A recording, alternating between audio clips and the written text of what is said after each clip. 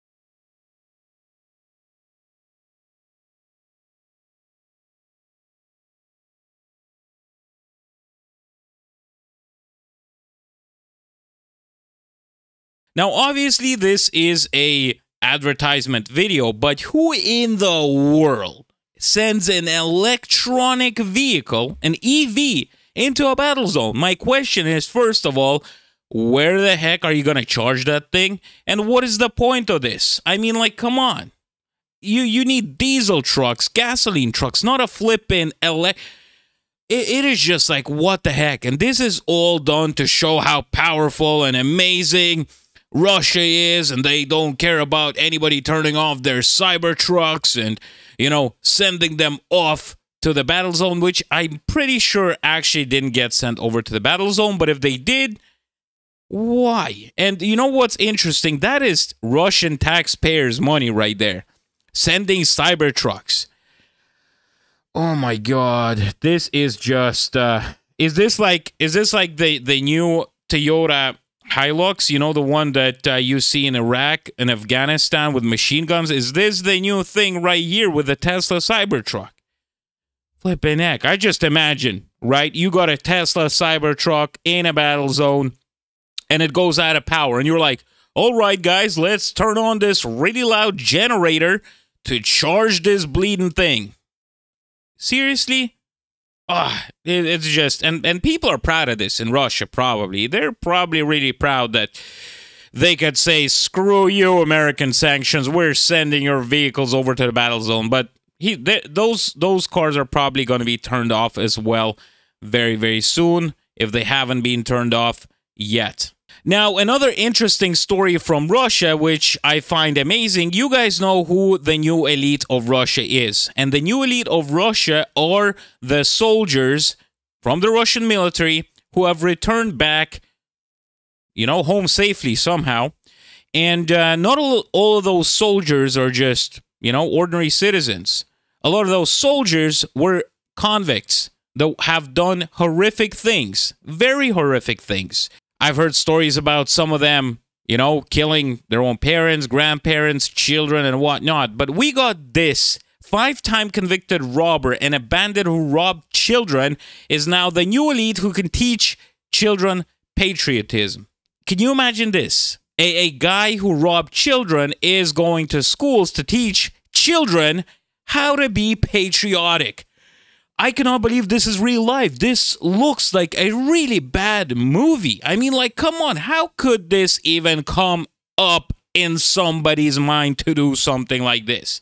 And the funny thing is, which is not funny, but actually very sad, that an old pensioner who would have went into a rally, right, to participate against the government would be sent to prison, while this guy is teaching the kids how to be patriotic.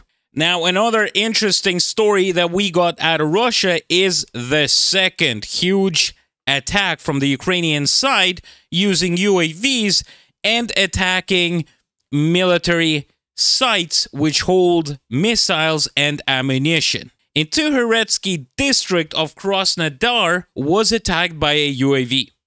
And you know what's interesting? You know what's really, really interesting? Let me read this out to you. The head of the region, Kondrachev, reported 2 drones were suppressed by air defense and electronic warfare forces. I quote him, due to the falling debris of one of them, a fire broke out, which spread to explosive objects. Detonations began, he said. From the videos you guys seen, right? Do you first of all, are they holding those ammunitions and missiles in a wooden barn? How can a debris that is on fire puncture a warehouse that has ammunition and missiles inside of it? How? Oh my God. I mean, obviously, you know, the reality, probably the drone hit it straight on, spot on, and it caused the explosion, right? But saying that it's a piece of debris that was on fire is just funny. They're embarrassing themselves. And now I gotta tell you honestly, I'm actually scared how Russians are storing nuclear warheads, because if they're stored the same way as missiles and ammunition is stored, Russia is in very big trouble. You don't want huge nuclear explosions because, first of all, it's going to kill a lot of innocent civilians, and you will have nuclear smoke flying around the place. And I'm pretty sure we don't even know where those places are, but I don't even know what to say, guys. I don't know how the heck can you build a warehouse for missiles that's literally made out of wood or something, because how can anything, like, it should be underground with reinforced steel, concrete and stuff like that would survive any blasts. But no. A bit of debris from a UAV supposedly caused massive explosions in Russia.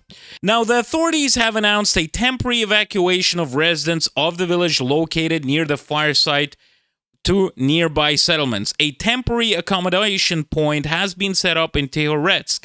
According to preliminary information, there are no casualties among the residents of the district as a result of the emergency. It is also reported that 101 drones were shot down overnight. Flippin' heck. First of all, that is a lot, and a lot of drones, and I'm just scared that you know, hopefully no nuclear sites are going to be hit, because that is going to be very scary. But Russians are just embarrassing themselves right now, because you can't even build a proper ammo storage. You know, I don't even know what to say. This is what corruption does, guys. This is showing you the reality of corruption. Corruption is when a building is built, right? But some money was taken into somebody's pocket, and this is the answer to it. There was a building, but somebody farts in it, and it explodes completely with all the ammunition stored inside of it. Now, very funny story for you guys. On Russian television, from somewhere under the baseboard, they once again pulled out an Indian shaman who predicted that the war between Russia and Ukraine would end in the spring of 2025. You know what's actually really funny about this? He already predicted that the conflict would end in 2023 and the border situation would change for the better. For the better of who? Russia or Ukraine? What is this shaman smoking? Tell me. And this is not the shaman you guys are thinking about. This is some proper shaman that predicts the future. But let's check out this video right here. The conflict between Russia and Ukraine will come to an end in 2025 because Jupiter doesn't like conflicts. Relations between countries will improve. Brotherly ties will strengthen. I see that the conflict will subside the next spring. From April next year, I believe that the border situation will improve. Vladimir Vladimirovich Putin will play a huge role in putting an end to the conflict, putting an end to the agreement putting. But you could see it is especially noticeable how the border situation has improved in the Kursk region. And to finish this video off for you guys, and, you know, I take this also very seriously because I think YouTube is probably one of the best platforms that gives a lot of opportunities to creators, people like me, who could share their thoughts, their own opinions, create somewhat of their own radio station or a TV channel where you could gather audience, create an awesome community, because our channel's community right here is one of the best. But YouTube in Russia will be completely blocked. That is what the State Duma said, which is the Russian parliament.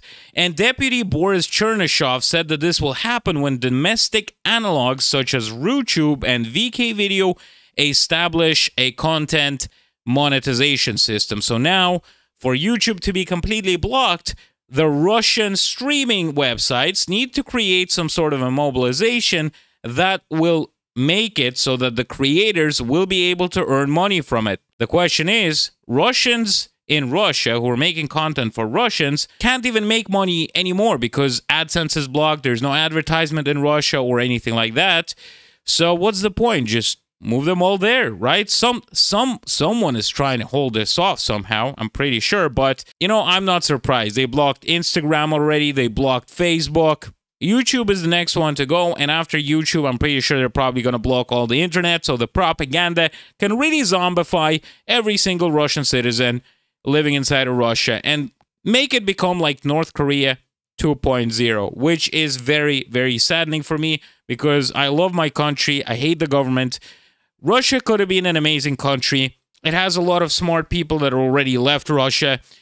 It has a lot of resources, a lot of amazing spots, amazing forests, rivers, and all sorts of stuff. It could have been a really amazing thing if the government would have changed somehow. And I really hope that soon enough it will change as well. Thank you very much for watching this video, guys. I really appreciate your subscribes, your likes, your comments.